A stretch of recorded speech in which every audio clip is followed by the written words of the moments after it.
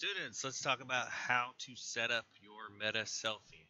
So hopefully over the last 3 or 4 days, you've taken a few pictures, a few different selfies, and we're going to put this thing together in Photoshop. So just to recap what we've got here, I've got Mrs. LeCurve and Coach Bro. This is kind of what we're shooting for, something like this, a picture within a picture within a picture. And over the course of 3 days, here's day one. This is the day one picture. This is day two. And here's day three. You can take 3 or 4 selfies over the course of 3 or 4 days, and we're going to put them together into this meta selfie right here.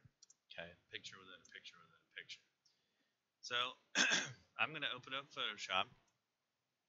Instead of doing File New, we're going to do something different. We're going to go to File Open. Okay, so now here's where it gets tricky.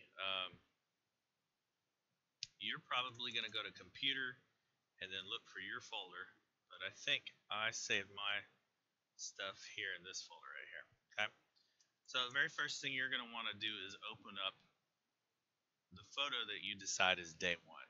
Okay, now we've had some people say, well, could I reverse the order? The answer to that is yes. Okay, you don't necessarily have to start with the picture you took on the first day, so I'll leave that up to you. So I'm going to click open, and there you go. That's how you get your file for your meta selfie started. So what I'm going to do now is go up to File.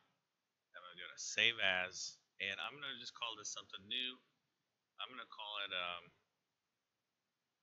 meta selfie right here. So I gave it a name, and I'm going to change this to a Photoshop document, which is right here, a .psd. Okay, and then I'm going to click Save. Alright, that's how to set up your meta selfie file. So essentially what I've done now is taken this file right here and I turned it into a Photoshop file. I've just made a brand new file out of this, but it's the Photoshop format. So that's how you get started with your meta selfie and putting it together.